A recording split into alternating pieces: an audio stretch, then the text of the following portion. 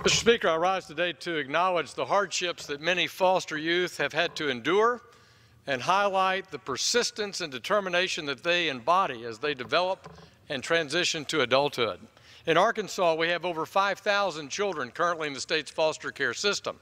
As a member of the Foster Care Caucus here in the House, I'm proud to co-sponsor our resolution and have had the pleasure for the last 3 years to sponsor a former foster youth for a shadow day here on the Hill.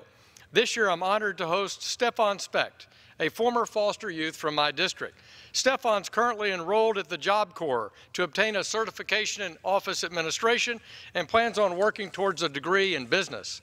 Stephen is also a part of Immerse Arkansas, a vital program dedicated to helping foster youth with the difficult transition to adulthood. This program was a critical part of the changing point in Stephen's life and giving him a place to belong. Many foster youth are not provided with programs like Immerse or a community to help support them in finding a career and home after they exit the foster care system. I'm proud to be in this caucus and so proud to support our Shadow Day here on Capitol Hill. Thank you, Mr. Speaker, and I yield back.